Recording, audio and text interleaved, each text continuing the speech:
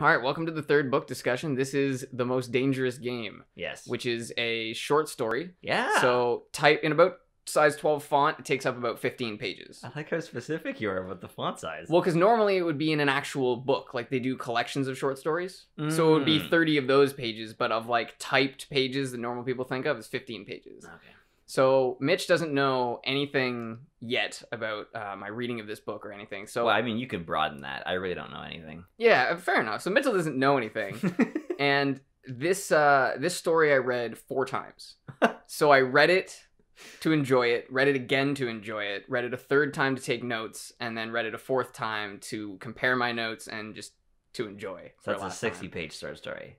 Well, for me it was. Okay. So it's a 15-page story, and I have 5 pages of notes. Oh.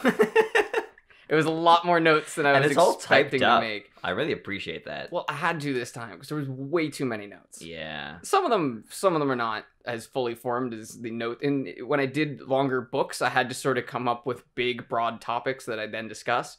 But with a 15-page short story, you can kind of put it all in there. Oh, typing is the only reason why my shows are actually gonna come to fruition. Because everything I did before was done written. You're not a writer. I didn't want to rewrite the whole draft. So now I'm actually typing things out, and I'm able to go through it and then remove things without having to rewrite the entire story. It's almost like they invented computers to be repeatable like that. To be, useful and shit. Okay, so first thing I want to ask you.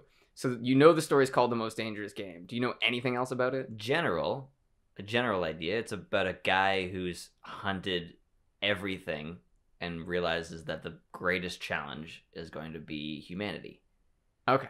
So It's parodied 100 times, so you know the general that's concept. True, actually, because it's an Archer. When I first heard it, I thought, oh, the most dangerous game, like football, luge, like what's the most dangerous game here?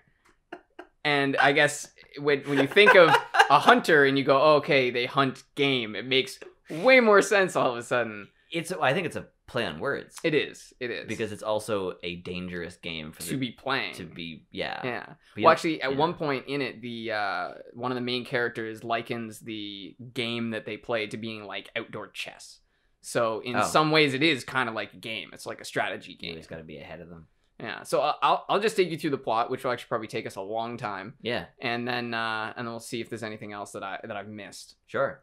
So the main character, his name is Rainsford, which I think is super cool. Okay. Because it's a very obscure... All the names are obscure in this, actually. So you got Rainsford... Like Dequan? There's no Dequan. There's no Dequan? No Dequan. I always say it Dequan. Is it Dequan? Dequan is so much You're asking the wrong dude. Oh, okay. You don't know any Dequans? I do not know a Dequan. Okay. I know a Jackwan. Dickwan? What? A Dickwand? What? I've met a Dickwand before. Really? Of course. Oh, okay. It takes one to know one. Oh, yes. Mm-hmm. It takes Dickwan to know... To know Dickwan? Dickwan. So Rainsford has this companion named Whitney, which is a guy. Right. It's Whitney, I guess, is his hunting companion. So Rainsford and this other guy are these really superfluous big game hunters. They're just... Superfluous, as in unnecessary? Ineffective? Is that what superfluous means? Yeah, superfluous nipple is one that doesn't actually work. Pretty sure. Interesting. And that's based on The Simpsons, so let's not take that one as okay. fact. So where I once said superfluous, let's say prolific. Oh, so they're really. Prolific means like something that spreads out a lot. So they're hunters that have been all over the place. They've hunted all kinds of things. They're professional hunters, and so they're on this boat. And they're heading through, I guess, the Caribbean. So the Caribbean is like these warm waters in this really calm, dark area. And they're traveling along, and someone says, oh, by the way, there's an island, like, off to our left. I think Whitney says to Rainsford, there's an island off to our left. Right. And Rainsford looks out, and he can't see shit. And he says, don't see it. So Whitney says, yeah, you... Rainsford, who could see a brown moose in the brown forest at 400 yards away, still can't see this island 4 kilometers off. And he says, I can barely see 4 feet. Like, you couldn't see anything on this night. Oh, it's foggy? It's not foggy. It's because it's so humid and so dark. There's just no light whatsoever. And Rainsford at one point is actually sitting smoking a pipe, and he likens it to being so dark outside that he wouldn't have to close his eyes to fall asleep. Like it's just pitch black out there. Yeah, I've been in that. So they're looking off to the side of the boat. They can't see anything. And then Whitney starts talking about how this island is called Ship Trap Island and how all the sailors get really nervous around it. That's a baity name. Exactly. And he says like even the Swede captain, who's this like hardened sailing veteran, gets like really spooked around this island. And Rainsford goes, "That's bullshit. Like, this is all superstition. It's gotta be." And Whitney says, "Well, I got this like sudden dread when we passed the island." And Rainsford's still in the same mood. He's like, You're imagining all of this. It's a mirage. Like, all of this is in your head. Right. And Whitney says, you know what? Maybe we'll have better luck when we make it to the Amazon." And they talk about how they're going to hunt tigers, I think. And they need to get these like tiger hunting guns. I guess they're big game hunters, so they need appropriate weapons. Right. So they're talking about when they get to their next city, it's going to be, everything will go back to normal. It won't be as ominous as it is out on the water. And then Whitney says, "Okay, I'm going to go to bed." And Rainsford says, "Nah, I'm going to chill and smoke my pipe." That's what he does. So he's just sitting on the deck smoking his pipe, and then he hears shots off in the distance, like unmistakably gunshots, right, off in the distance, off to the same side that the island was. And he's thinking, okay, this is weird. This is really weird. Yeah, all this is very weird. Well, Ship Trap Island, there's got to be some bait shit going on there. Yeah. So this is where Ship Trap. Someone really needed to work a little harder on that one. This is the strange thing about the story. All of a sudden, so Rainsford, in order to get a better idea of what's going on, he tries to hop up onto the railing of the boat. Yeah, so it even says like 4 elevation. So I don't know. You needed that clarification. Yeah, like well otherwise why the fuck would you be getting up on anyways? So he hops up onto the railing and in the process, I guess, knocks the pipe out of his mouth, and when he lunges to grab it, he falls off the boat. Okay. So yeah, this Rainsford guy seems like a bit of a tool. He tool. sounds like an idiot. Yeah. That's why this part of the book I think is a little weird, because he just sort of jumps in the water, right? Like he jumps up on the railing and then just splash right into the water. All right. Yeah. All right. So, shit happens, I guess. But he wasn't being very careful, considering no one else is on the deck to save him if he falls in. Do they mention the time period? Not really, but based off everything I've seen from the book, this is probably in like the 80s. Okay. So it's not the smartphone era. I guess this was written sometime in that era too. So it's probably really? pre-2000. I always imagine the Dangerous Game happened in like the 50s for some reason. To be totally honest, it could, because there's nothing in it that really speaks of high technology. Most of it's just like they have lights, they're on a boat, stuff that they would totally have in the 50s. Yeah. So without any sort of visual evidence, I guess it could be any time, really, any time that people are on ships. I guess maybe it's intentionally ambiguous, because a ship could be anything. Well, also, it proves that this could happen at any time. Like, this whole story could occur in any generation, as long as there's Every generation has pipes. Every generation has dumbass ship sailors. Apparently, yeah. Who do not understand how to get... Shipwreck Island. Yeah. That's the part I'm taking from this. So he follows the pipe off the boat into the water. It's funny, he starts screaming, but then he hits the water, so it cuts off his scream. And by the time he comes up, like, the boat's already way past him. Right. So he tries to chase it down, and the next thing you know, the boat totally disappears. Like, you can't even see the lights of the boat anymore, and it's just gone. And so he's actually in the middle of the sea. This isn't like a river. They're not in the Amazon, like in this narrow channel. Like, they're at open water. Ooh. So he just says, okay, well, I know the only place I can go is that island, right? I heard pistol shots. So something's got to be there. That's terrifying. Yeah, so he turns and he starts swimming in that direction because it's the only place he can go. And he's swimming for minutes. So I don't know how long or how far that is. Not that far. In minutes? Yeah, it's true. Like, an average person who's probably not that... I mean, maybe he's a good swimmer. Maybe that's why he was such an idiot. He's like, whatever, I'm a good swimmer. It's fine. It's true. Maybe he thought he could catch the boat. Yeah, I don't know. Maybe he's an expert. So he's swimming towards this island, and he hears this, like, shrill scream sound. And he doesn't know what it is, but then he hears another shot. And that's when he confirms, like, it was a pistol, for sure. Like, he knows it's another gunshot. It was a pistol shot. And at this point, he probably thought he only had, like, 100 strokes left, which is not very far. 100 strokes through water gets you, like, 25 meters. Yeah.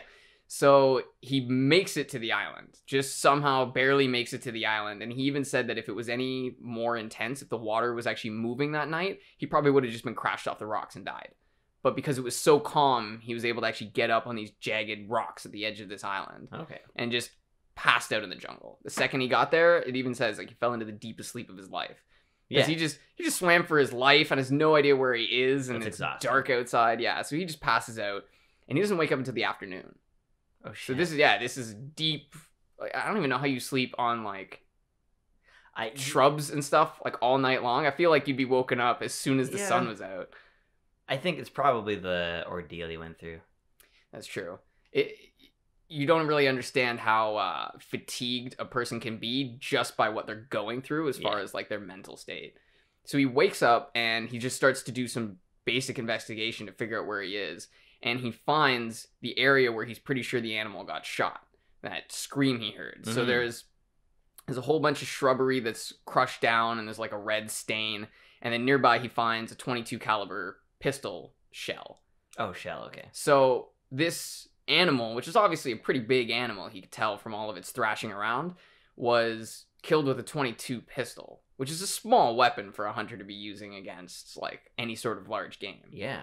And that's where he finds the thing he was really looking for, which is hunting boot tracks. Because he's thinking, okay, well, men means food, so I'm going to go towards them. Salvation. And just hope for the best. Irony. It is actually really ironic. Follow the murderer, follow the... Well, he doesn't realize that he's guys. I imagine this is probably going to go in the direction of they were hunting people. Yeah, maybe. you could say that. Yeah. And then, so Perhaps a game of jungle chess. Perhaps jungle chess. We shall do jungle chess. So he follows these footsteps and gets back to what he believes is a town at first. It's so many lights that he sees over the edge of this ridge that he thinks he's arriving at like a city, but it's not. It's one huge mansion with like towers as if it's a castle. It's this massive mansion built on what a bluff is? Oh yeah, it's a empty space surrounded by foliage, I think. Something like that, and I'm sure it's a generic description. A duck bluff, I believe, is a spot you can sit where ducks can't see you. That's a duck blind. But yeah, a bluff. As I said it didn't sound right. I'm like, okay, no, that's right. So that's a duck blind. Yeah. Well, a bluff, I don't know what it means, but what it's sitting on essentially a peninsula of cliffs. Okay. So on every side of the house, except for the side you approach from, it's just sheer cliffs all the way down to the water. Mm. And this is actually one of the interesting things. They always describe the water in all of these stories I'm reading as being alive. Like they say that the water licked its greedy lips. Oh. Which is creepy. I know, very creepy.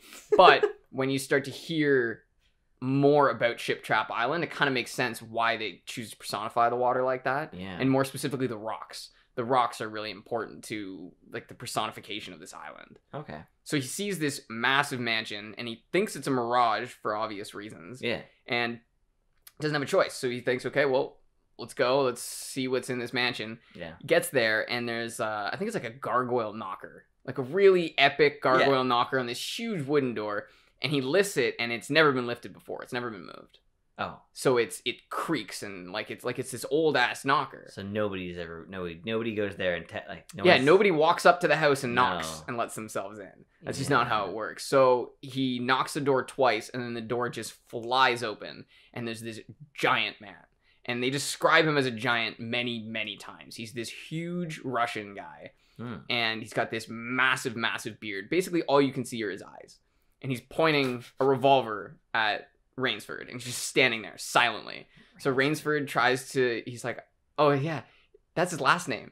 His real name, his name is Sanger Rainsford. Sanger. Sanger Rainsford. Sanger Rainsford. I'm trying to find like a hidden word in there that like implies who he is or something. Sanger. Yeah, it's a strange one. I don't know why why the artist chose to go with all these strange names. Because it's easy to be distracted by that. A little bit, but he only mentions his first name once. That's the only time. Okay. Every other time it's Rainsford. So he says, like, I'm Sanger Rainsford. I'm from New York. I fell off my boat. I need food. And the guy isn't moving at all. This giant is just standing there. And I think he keeps saying stuff, and then the giant pulls the hammer back on the gun. And he keeps trying to explain who he is, and then all of a sudden the giant moves out of the way and takes a military salute. And when that happens, he sees this guy coming down in the staircase, like one of these massive ballroom staircases. And it's a much thinner, regular-sized human. He's got, like, long white hair, but he has, like, stark black eyebrows and a black mustache. So he's this very strange-looking character, and he introduces himself as General Zaroff. So he's... General Zaroff. I know, the names, right? It's all these really strange names in this. I'm still trying to find meanings in their names. Like, the only thing I can think of is, like, if you had a race with a lot of generals, and you're like, and the generals are off. Oh my god, the generals are off. Well, there's some meaning right there. So the general says, it's a pleasure to take the renowned hunter Rainsford into my home. Oh shit, he knows who he is. He knows who he is. Yeah, so he already recognizes him. And he says, don't mind Ivan, who's the huge, massive dude. Right, of course. Why would you mind him? He says he is unfortunately both deaf and dumb, and that's why he didn't understand anything Rainsford was saying, and why he didn't respond to him. And dumb in the original literal sense. In the literal sense of not being able to speak. Right, okay. Yeah. And then he says he also has the displeasure of being from a race of savages. He says he is That's a nice way to refer to them. Well, it's funny because he says he's from a race of savages. He's a Cossack, which is I think it's like an offshoot of Russian. It's in that area, like the Cossack people. I know that name. Andrew Cossack? No, I don't think it's a last name. No, because it's a culture of people. No, there's definitely a Cossack. I'm sure there is. Sorry, Andrew. Called you out. If that's you, I guess. I don't know. So he says, yeah, he's a Cossack. And then he smiles and he says, so am I. So he's already implying that he's a savage from the moment he meets Rainsford. That's a very interesting way of saying it. Way of putting it, yeah. Ooh. Yeah. So he says... Already this character is very... He's very mercurial. Yeah. What's mercurial? Mercurial just means that you don't keep one form, because mercury is a very mobile type substance. It's like very fluid, but it's not like water. I every time you say that, I think Mercutio. Oh, really? I always think of there's a scene from Prison Break where Wentworth Miller is talking to John Abruzzi. I know I just totally mixed actor and character names, but whatever. And he says, you're a very mercurial man. Oh. And then John Abruzzi says something along the lines of, what does that mean? But he says it in a very, I forget that guy's actor's name. What does that mean? Yeah, very, very Russian way. Maybe he's a Cossack. Oh, shit. Could be. So he says, you know what, let's not talk about this now. I was about to eat dinner anyways. Why don't you join me? Go get changed and then like come meet me in the dining room and we'll do dinner together. So Ivan leads him up to this bedroom, this ridiculously nice bedroom where if you ever see a bed that has curtains, like bedposts and curtains hanging from it, you know you're in a rich fucking place. Yes. So they lead him to one of these bedrooms and he says, I think my clothes will fit you. So just try my clothes. And when he's trying the clothes on, he can see like who tailored them because it's inscribed into the clothing. And it's a tailor that only makes clothes for people who are dukes. Dukes or higher in like the hierarchy. Oh. So this is also in an era where sort of royalty, I guess. I don't know if duke is a royal name or if it's like a nobleman type position. Duke is a title. Okay. Usually, I think it sounds like a title. Either way, it's in a time when class is important, and it's also in an era where United States exists because Rainsford is from the United States, New York, and he's also got a pistol that has a hammer that can be pulled back. So it's at least after the 40s. Sometime. Well, they had handguns in the First World War. That's true. So it's probably. Well, they would have had revolvers in like the late 1800s, so this could be like... Well, actually, Rainsford mentions his time in France during a war. So odds are that's the First World War that he's talking about. Yeah, and I don't know when New York was established. A long time ago. Was New York long was like one of time. the first cities established in the States. Yeah. So that gives us a 200-year period-ish that this Yeah. story must have taken place But in. I'm guessing it's probably, if he's got Duke clothes, it's probably 80s and back. Probably, yeah. In an era where people really respected class above everything else. Yeah. Where it was this super important distinction between people. So he gets dressed and he goes down to the dining hall. And the dining hall is a table for 40 people. Oh, and wow. only the general is sitting there. And there's like one other plate left for Rainsford. I like this guy. Yeah, so he walks in. It's got oak panels on the walls. And he sees numerous heads of... I think I have them listed down here somewhere. Oh, it says 5 types of multiple animals. Well, that doesn't help me. He has tigers, Cape buffalo. He has snow leopards. He has all these different heads, and he has multiples of these heads.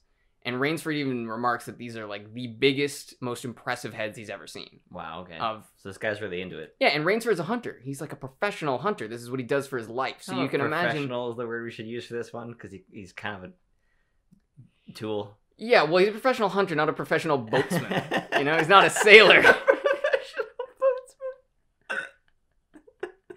So the general starts talking about how, you know, we try to keep the amenities on this island. And that's why it's so lavish. Everything is so lavish, like, in this guy's house. And throughout the story, the general's always like that. He's always dressed in really nice clothes. Like, he's got tweed when he goes out hunting. And Nice. he's got...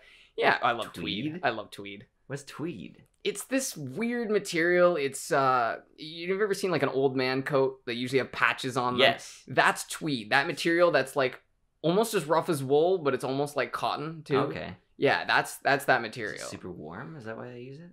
I don't know, actually. I know it's really rugged, but also looks nice. So it's kind of a mix. Like, it's not quite a fancy dress jacket, but it's also not a rugged work jacket. Okay. I think that's kind of the idea. Yeah, tweed. I like the word tweed. Yeah. Tweed. Tweed. And the general says that he's read every hunting book written in English, French, and Russian. Every hunting book? Every hunting book. So that limits us now. That brings us back. Because there would have been like a finite amount of Hunting books back out then. there. Yeah. Well, Rainsford even wrote one. Rainsford wrote a book on hunting snow leopards in Tibet. Oh. And that's what he first starts talking to him about. And this is the point where Rainsford starts to get a little nervous, because every time he looks at the general is like studying him, sizing him up. And yeah, it's just, he's observing him in this way that's not a normal looking at somebody. He's really intent on all of his features, and he's sizing him up. Fuck. Yeah, so it starts to get weird, but obviously Rainsford he's getting food, so he doesn't give a shit at this point. He's just kind of surviving. And, you know, meeting this strange general dude. So he talks about how he's read all these books, and then Rainsford notices the massive Cape buffalo, which is... Do you know what a Cape buffalo is? Sounds big. So a Cape buffalo is an African animal, and it's almost twice the size of a bull, of a modern day bull. I think I know. I think does it have a really wide... Super wide horns that stretch very much like a tauren, straight out from the sides of its head, and then they curl up slightly. Okay. And they're probably almost 2,000 pounds, these animals. Right. And so he talks about how when he caught it, it fractured his skull when it threw him against a tree. Fuck. Yeah, and it said it laid him up for 6 months. Oh, that's brutal. Yeah, well, and that's the most dangerous game, right? Right. Not exactly, but that's the whole point, is that he's always looking for something that's going to test him right further and more, and be, I guess, more aggressive, more cunning, more... the thing he really wants is he wants an animal that can reason. So, yeah, this is where he starts talking to Rainsford, and he says, yeah, Cape buffalo is pretty dangerous, but it's not the most dangerous game. He says, here, on my island, I hunt the most dangerous game. Oh, this guy. Yeah, and Rainsford says, oh, there's game on this island? And he says, well, yes, but I have to stalk it. It's not here naturally. He says, I wanted something that would challenge me more, so I knew I needed to invent a new animal. And Rainsford says, what do you mean invent a new animal? Now, the funny thing is they dance around this idea of what he's hunting, so much so that the point at which Rainsford says, oh, there's game, and then the point at which the general tells him what the game is 2 pages. 2 out of 15 pages it takes. Yeah, because the general doesn't want to like just outright admit it to him. He wants to build him up to the idea. Well, this guy likes to play with his food, I guess. Well, the thing that's weird for me is that the general always wants more challenge, but at no point does he mention, why not bow hunt? If you bow hunt, all of a sudden an animal that's easy as hell with a high-powered rifle, or hunt something extremely agile. That's the thing. He's hunted tigers. He's hunted panthers. He's hunted everything. Like birds. Apes? That's a good question, actually. Because they're coordinated. Imagine trying to hunt a baboon colony. A colony of baboons with the intention of killing every single one of them, one by one, like Predator. And I feel like they could totally take you on, baboons. I feel like this guy's a little off. Yeah, well, he even says at one point, okay, I'll get I guess he's a savage, right? He's a savage. Those Cossacks. It's just like, I would definitely, if I had already hunted everything that was stronger, I would move on to faster. And I'd probably go closer and closer to humanity before I finally said, okay, I guess I'll hunt people. But even then, this dude is a hunter, which I guess makes sense why you'd want to challenge yourself. But there's definitely people in the world that would be really hard to hunt. Wait, people? Yeah. Lots of people. But what I mean is, some dude who just happens upon your island who's also a hunter is not a hugely challenging person. Maybe he's only just started people, but doesn't. Oh, I don't think so. Yeah. It sounds like he's been doing this for a while. Well Established. Like soldiers, elite soldiers, or Navy SEALs, that type of level of practitioner, I guess. Military practitioner. Someone who lives for the fight would be way harder to fight, because not only would you be hunting them, they would be hunting you back. Whereas if some dude who just fell off a boat is not gonna, his instinct is not gonna be to trap you. But if you're after some elite soldier from World War I, that guy's first instinct is to get away from you, and the second is to lay a trap. He's gonna be harder. So maybe this guy's a little fucked up, a lot more than it sounds like. Well, he is, because he starts telling about how he's been hunting his whole life. He killed his first bear when he was 10. He's been hunting his entire life. The only time he didn't hunt was when he had to go to military service, because that's expected of noblemen's sons, is that they become military men. And that was the only point in his life when he didn't actively hunt. But even then, he would hunt wherever he was.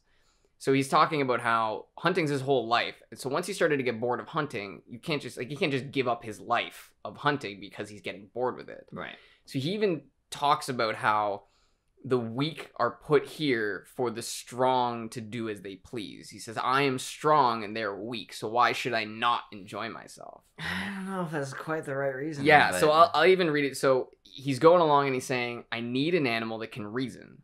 And then Rainsford says, but no animal can reason. And the general says, there's but my one. Dear fellow, there is one that can. And Rainsford says, you're joking.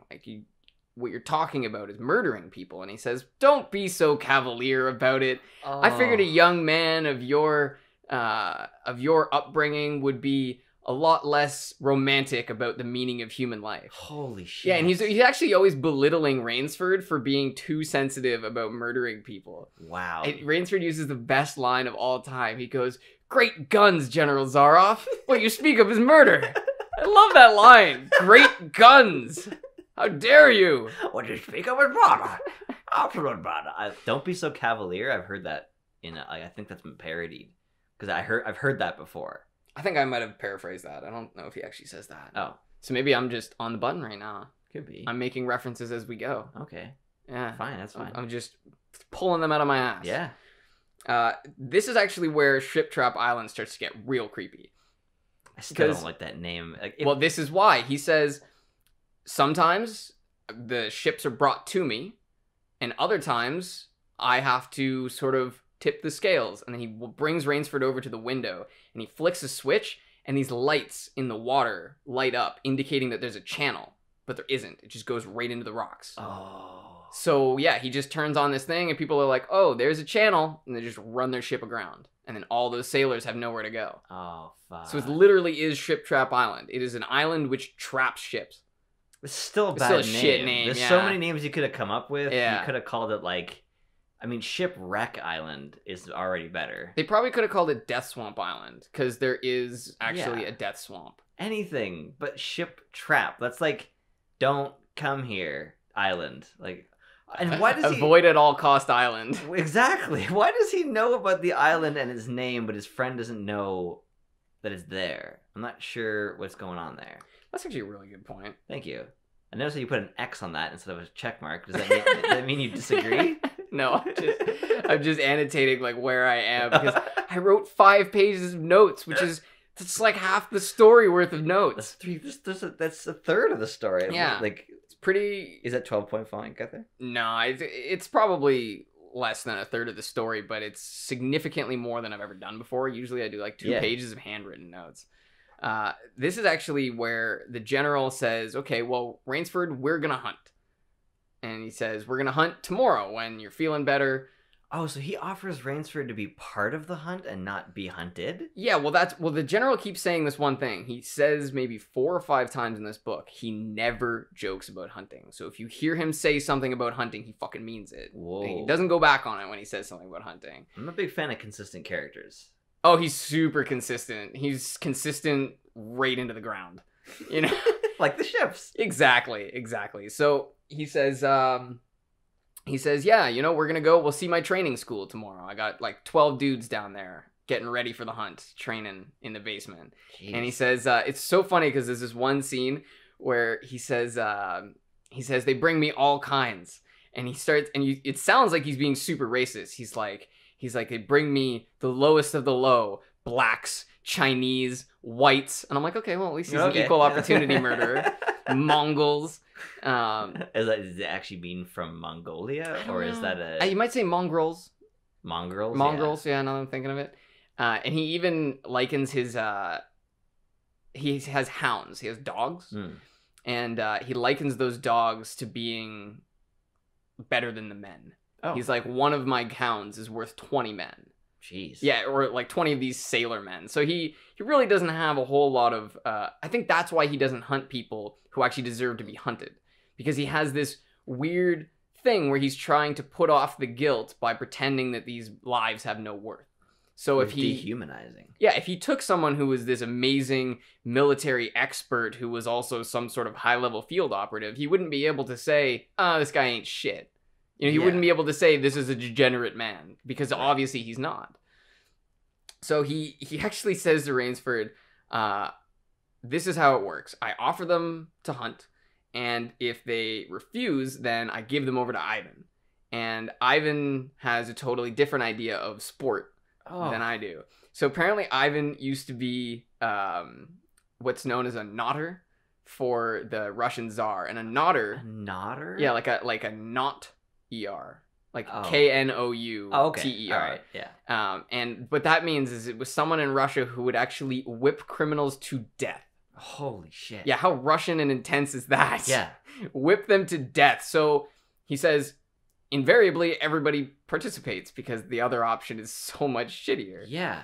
He says the deal is you get food, you get hunting gear and a hunting knife, and then I follow you with a small caliber pistol of the shortest possible range. That's how it really works. Is a game. It is a game. He's explaining it to you. He's telling you the rules. He's giving you the other option of not playing. Yeah.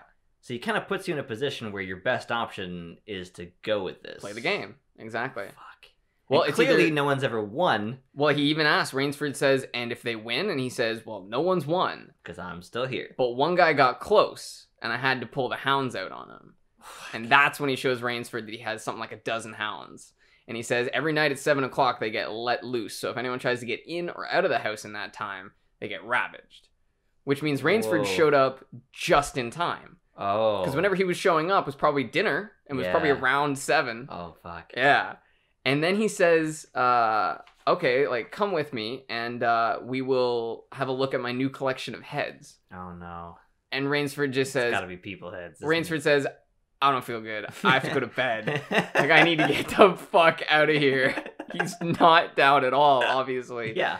So the general says, okay, yeah, I get it. Like, your swim probably tired you out, go to bed. I wouldn't want this to be too easy. And then that's when he says, he says, okay, rest up, and in the morning you'll be ready to hunt. And he says, it's too bad you couldn't come with me tonight. It's going to be a good hunt. It's going to be a strong black.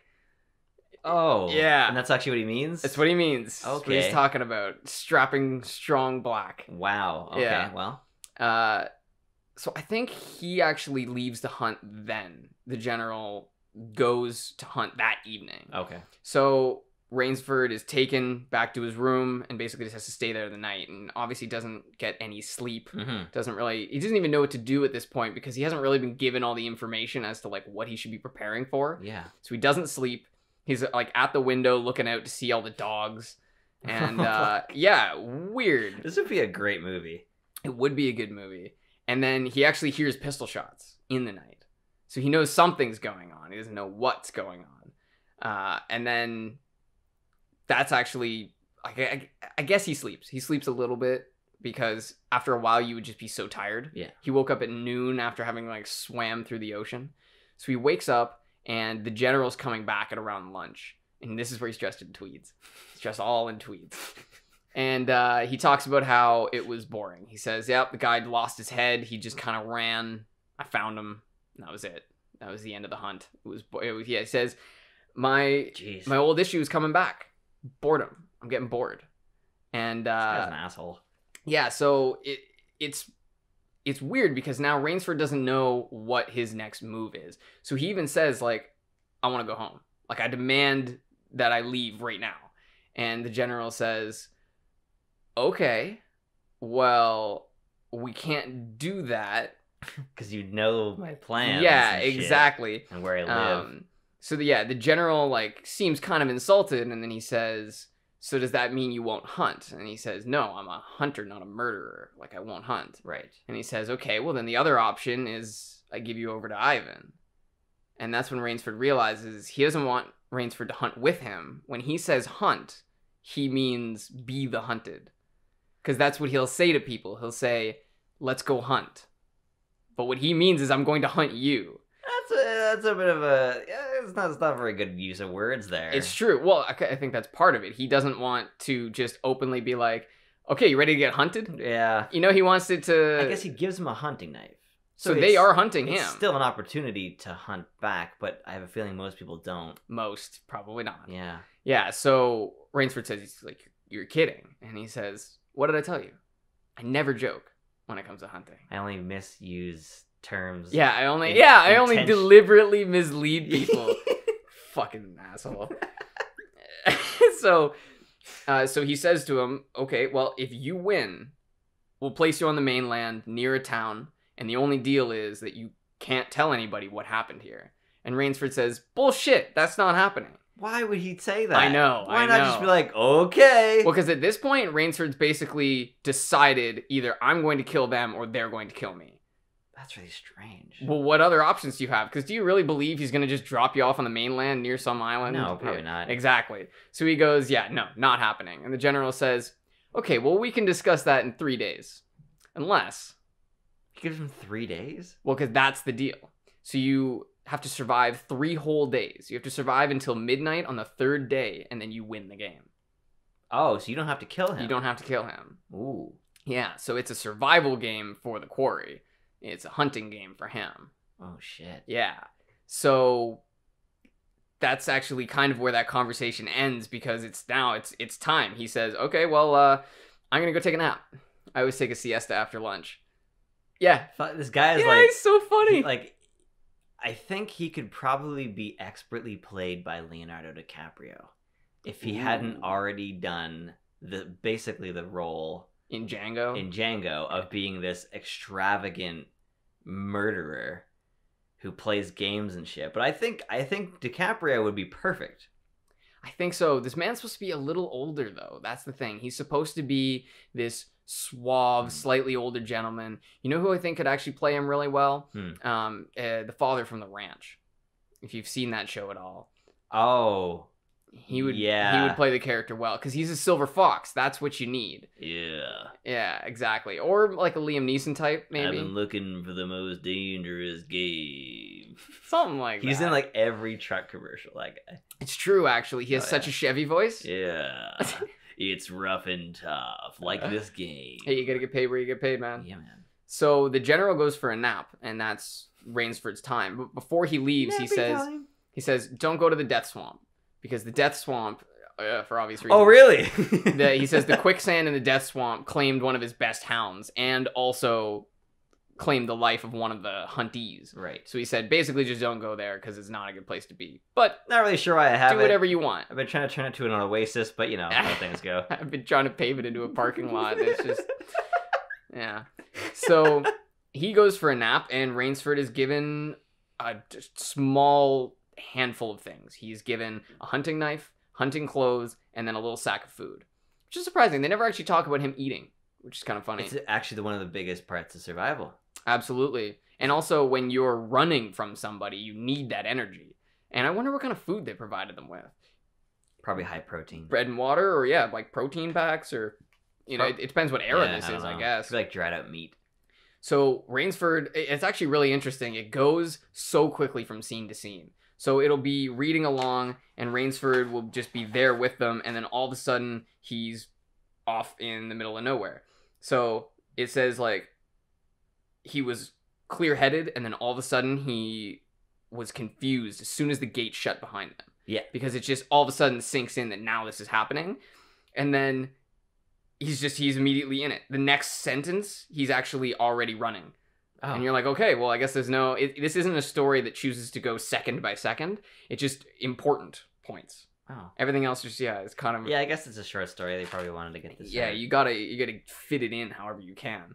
So he's given these things, he's on the run, and he starts to realize, like, I need to keep my nerve. That's the biggest thing. Like, the last guy lost his head, and then lost his head. Yeah. So I gotta be careful. I gotta be on top of my game. So he starts running for a while, and then he realizes this is useless.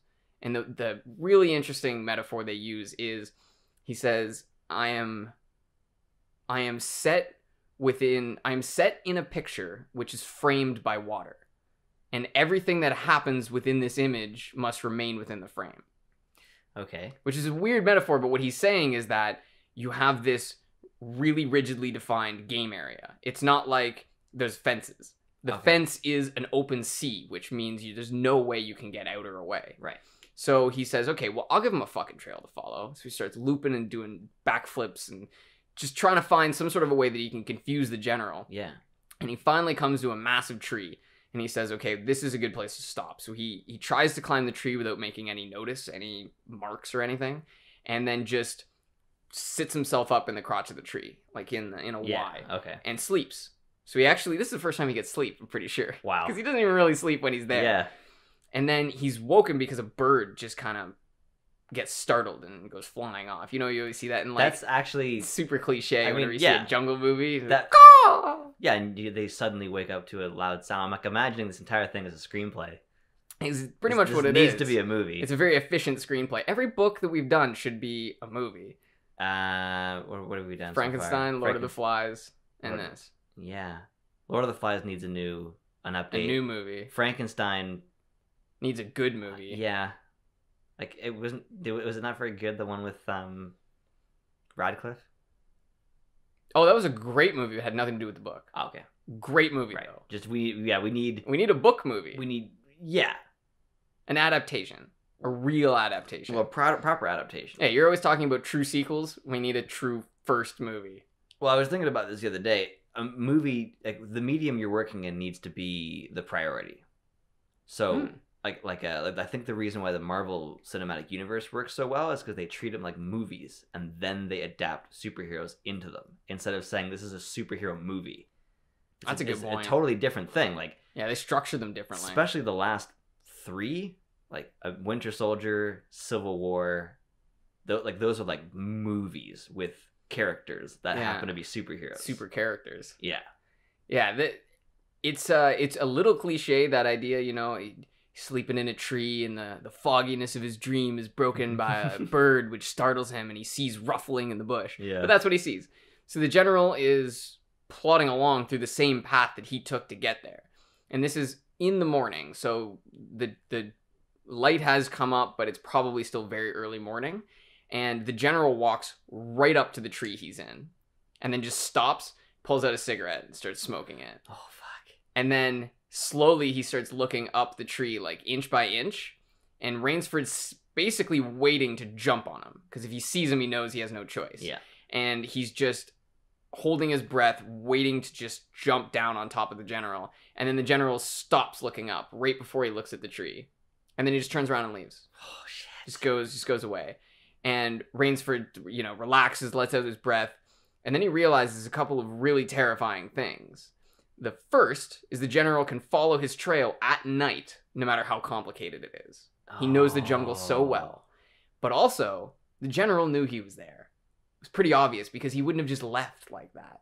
Oh, so he's saving him for another day because he didn't want to catch him on the first day. This is Sanger Rainsford from New York. He can't just, gun him down. He wants a test. He wants a trial. Oh, he also wants to show him.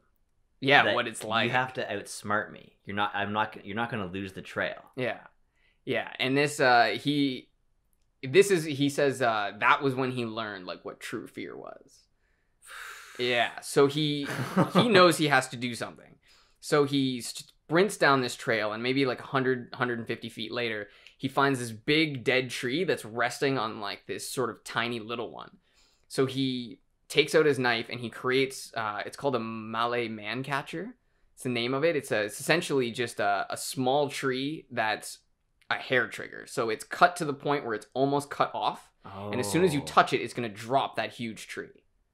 Oh, so he sets a trap for him. He sets a trap. Oh, Man Trap Island. A man trap. There you go. That's a good one, actually. Man Trap Island. We'll write to the writer of this if he's still alive. So, and then he doesn't even really clear the area. He only moves maybe 150 feet and then dives behind a log because he kind of wants to know if this kills the general or not. Right? He wants to know if his trap is effective. Right. So he's lying in wait and he hears the general coming along. So the general's coming and he's doing the same thing where he's looking down, trying to find like broken foliage. And he hits the bough that's the trigger and notices it and immediately jumps back to try not to get crushed by it. Yeah. And he would have otherwise. He would have just been crushed and killed. But instead it just strikes him in the shoulder and injures him. So he's like minorly injured. And he even stops and says, "I know you can hear me, Rainsford." And he says, "This has been a good show." Yeah. Like, this is what I was like looking for. He's happy about this shit. I'm going to go and get my shoulder fixed up and come back and kill you. Something like that. So he just plods off, and Rainsford is now in a new world. He now knows he can attack the general back, but he also knows that the general is waiting for it. And that everything he does encourages the general more. Which is why it's really fucked up. It's like this guy wants what he's going for. He wants to be attacked. So Rainsford actually, at this point, runs for hours. That's how big this island is. He decides like the endurance is what he's gonna go for now? Well, he realizes he needs to put a lot of distance between him and the general, and at this point he's kind of panicking because he's just blown like one of his best tricks. Yeah. Right? So he runs for hours before he reaches the death swamp. That's how huge this island is. It's not a little thing. It's not like 200 yards in one direction, a mile in the other direction. This is a massive place. Yeah. So he gets to the death swamp, and he actually starts to get his feet stuck in it. And he thinks, I have a clever fucking idea. So he backs up to the point where he's still in the sand, but it's not that mucky quicksand. Mm-hmm. And he digs with his hands a pit that's deep enough to be above his shoulders. Oh, wow. Because this is where he talks about the French War. So apparently in France, they had to dig themselves into trenches by hand. Oh, boy. So he digs this massive hole above his shoulders in sand with his bare hands, which is, where did he put the soil? That's what I'm just thinking about now, because that's a lot of soil, and it would be really obvious that there's a hole. Yeah. Funny, I never thought about that until this very moment. But I work for a company that drills holes in the ground. Yeah. You put a little tiny hole in the ground, and you get a fuckload of soil out of it. Yeah. So you dig a shoulder deep pit, you're going to have a pile. Maybe he filled it. Like maybe there was a pile, or maybe there's a hole next to it. Well, there's also the quicksand, so he could have kind of piled it in that direction. So then he sharpens sticks and puts them at the bottom. Like, this is a really classic trap. Anyone's heard of this type of trap. Oh, yeah. It's just, I think they call it a deadfall in most places. Or no, a deadfall is when you have the massive weight that comes down and hits the animal.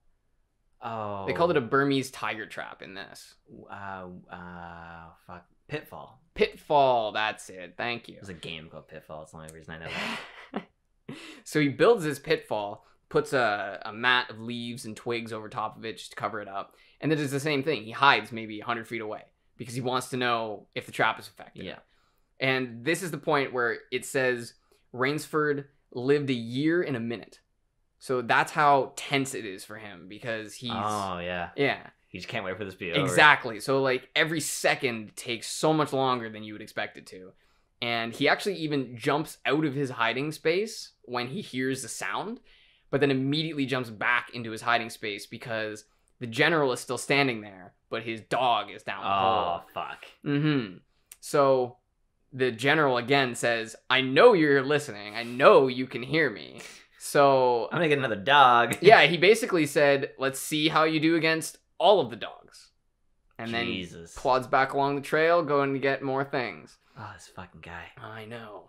So Rainsford, I think, sleeps at this point because it's the middle of the night. The general's leaving, so it'll take him hours, presumably, to get back to his house.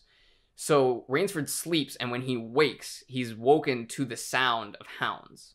Like, many hounds. Imagine the Cerberus from Hercules. Yeah. You know, it's just 3 dogs barking constantly. It's like one noise. Oh. That's what he hears. The baying of like 12 hounds all at once. It sounds like this one continuous bark. Jeez. And he can tell that they're coming. He can feel them getting closer and hear that the noise is getting louder. So he climbs a tree and he finds out that the general is coming, but Ivan is also coming with the dogs in leash. So they're waiting to get close to him so that they can then release the hounds and cut them off. You know, they don't want the hounds running everywhere. They've got them all in one spot. Yeah. So Rainsford sets one final trap. It's like his last trap he can do. So he bends back a little tiny sapling, and he ties it off with some, I don't know what kind of vine, I think a grapevine. Ties it off with a grapevine and attaches his knife to the end of it. So he's now giving up his hunting knife to set this trap. And then he just runs like hell. Because at this point, what else are you going to do? You've got dogs chasing you. They're going to find you. Up a tree, under a rock, in a bush, they're going to find you. So he's just running until he hears the hounds stop. And he climbs another tree to look back and see what happens because he's thinking, I might have taken the general down. He missed the general, but the knife took Ivan just totally out of the equation. So I guess one of the hounds... I'd like to refuse the game now? Oh, this has been fun. Yeah. So Ivan gets totally taken out by this springy knife. I guess one of the dogs must have tripped the wire and then just... That's it. This tree just comes flying back down the trail and buries... I mean, a hunting knife's got to be big. A hunting knife's got to be 6 to 8 inches long, right? Oh, yeah. So... Oh, yeah. I was always imagining it was a little tiny one. Yeah, a hunting knife would be huge. Exactly. So Ivan is just gone. Ivan is basically dead. So Rainsford now knows it's all on Chase. The dogs are just going to come after him now, right? Because he doesn't have a hunting knife. He doesn't have anything. He's got maybe some food. And the food is just going to help the dogs find him faster, right? Oh, yeah. So he's bolting and he sees a blue gap between a couple of trees. And so he just goes for it. And he runs and sprints right through this gap in the trees and just off into the ocean. And just plummets down into the ocean. Like off a cliff? Off a cliff. Just runs and he doesn't care where he's going. He just knows he needs to get out of the forest. Yeah. And then the general comes up to the edge, looks out at it, stays there for minutes, just trying to see if Rainsford surfaces, try to see where he goes. Doesn't see anything, doesn't notice anything. So he just says, okay, I guess that's it. I'm going to go home. So the general goes home, makes himself dinner, has some wine, reads a book, reads Marcus Aurelius, which I thought was kind of funny. Oh, yeah. Yeah, Aurelius. Yeah. Like so he's mildly annoyed, it says. 2 things were minor annoyances. The first was that Ivan was dead and he had to replace him. And the other was that his quarry got away. Yeah. But he says the American didn't play the game. Because I guess in his mind, the game is stay in the jungle. He was out of bounds. Yeah, I guess. So he's thinking, you know what? Yeah, he lost the game because he didn't want to play by the rules of the game. And the general then he's not doing anything else. So he goes to bed and he walks into his room and he locks the door. And then he walks over to the window and he looks out and he says to the hounds, better no luck next time, guys. because the hounds obviously like want to hunt too. What else Yeah. are they doing on this tropical desert island? There's nothing for them to like hunt down for themselves. Yeah. And then he Are turns you gonna around. Read me an excerpt. I am. He turns around and he turns the light on, and Rainsford is there, hiding behind a curtain. And which I think is funny because he locked himself in before that. So he's now done the exact same thing he did to Rainsford. He's locked them into a cage. And he said, "All right, good job, Rainsford. You won the game." And Rainsford says, "Yeah, but I'm still a beast at bay." Because he's basically saying, this game's not over. Yeah. The game ends when one of us dies. Yeah. And then he says, "Get ready, General." So yeah, this is the excerpt I'm going to read. So the General says, "One of us will become dinner for the hounds, and the other will sleep in this very excellent bed. On guard, Rainsford." And then the last line in the whole story. He had never slept in a better bed, Rainsford decided. So is that intentionally ambiguous? I think so. Because Rainsford just like it that could be saying that that's a thought of Rainsford. That could be before or after he wins. That could be either. Yeah. So it's intentionally vague. Exactly. It's basically an Inception die. It's a cutting short. Or the what's it called? Yeah, essentially it's a short story that cut short. Yeah. It's brilliant. And actually. it lets you, it's pretty obvious what happened, but it lets you decide how you think it happened. I wouldn't say it's obvious, actually. I think that's intentionally vague, because it was like they didn't say, and then Rainsford killed him and slept in his bed. no, like they did, like he could have wrote, and then Rainsford had the best sleep he's ever had It's in true. the best bed, because that would imply he in fact did, but it was. That would be the best bed Rainsford thought To sleep in, yeah. to sleep in. It's like it could be either like I want to do this or I did this. It could be both.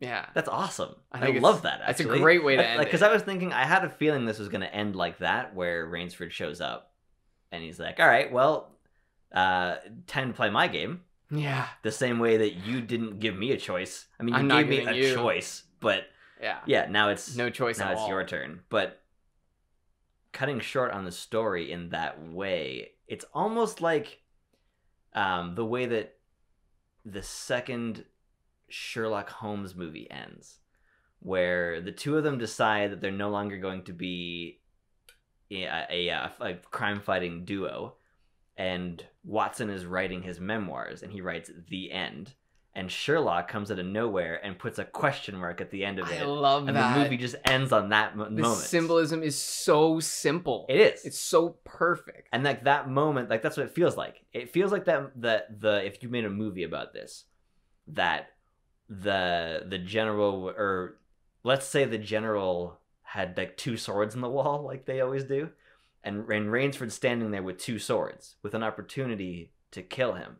And he gives him the other throws sword. the sword to him because Rainsford's now in a 3-day mindset of I need to survive or kill this man. So he's decided I can't just let this guy continue to do this to people until he dies inevitably. I have to end this here. Imagine if the movie ends with "on guard" and then boom, like it ends with just like ambiguous, like the two of them have now decided that both of them want this fight to happen, or rather that now Rainsford has decided that this is his dangerous game. Yeah. Rainsford, well, like he said, he's become a beast. He's been turned into an animal by what the general had done, and now he's going to act like an animal. And I think it would be hard to actually end a movie, because in the story it's really easy. The general says "on guard," you know they're going to fight, and then it just says he never slept in a better bed. But in a movie, how would you portray that without displaying anything that would throw off that ending? You'd probably have to end it with the throwing him the sword. The two of them have sort of like the general has sort of a smirk on his face, because this is the first time anyone has ever put it back on him like this, ever. Yeah, well, the general is probably in some ways happy. And Yeah. it even says before when Rainsford says "get ready," the general bows to him. So the general knows this is it. This Oh. is the most dangerous game. I found it. I found him the most dangerous game. I like this. Yeah. That whole story is cool. And the whole thing jammed into 15 pages. Is that front and back? Yeah.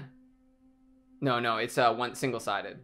It would be just 15 pages if you choose to if you choose to put it in a Word document, 15 pages. Well, I apologize for the bandsaw yeah, in the background. Someone's running a Dremel upstairs. And I'm worried about hammering nails into the wall. It's funny because you wonder, like, is that just some sort of new age vacuum I'm not aware of?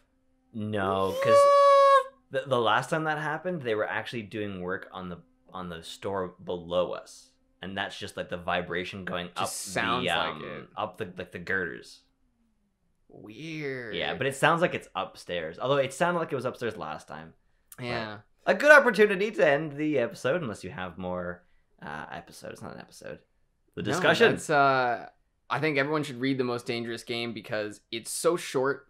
Every time you read it, or every time I read it, because I read it 4 times, and it feels like it's going to be sluggish, especially in the middle when the general takes 2 pages to tell him that he's hunting people. But it's like I said, there's no filler. It doesn't bother with saying, and then he did this, and then he did that, and then he did this. It just says what happens, the important parts of what happens. So you go so quickly from Rainsford falling off a boat to Rainsford eating dinner with the general to Rainsford being hunted and taking on the general's dogs and Ivan and all that. That's cool. It's quick, but the perfect length. It's long enough that you can really get into it, but short enough that it's not this huge endeavor to read. Wow. I think it's worth it. It's probably the best chance I'll ever have at reading something, because I don't read. So 15 pages, like, that's not that much. Hasn't been decided what the next one will be, but it might be a short story as well. Okay. We will see. That's exciting. Thank you for joining us. This has been The Most Dangerous Game. Ooh. Well, this wasn't, but we were. No. Sure? Yes.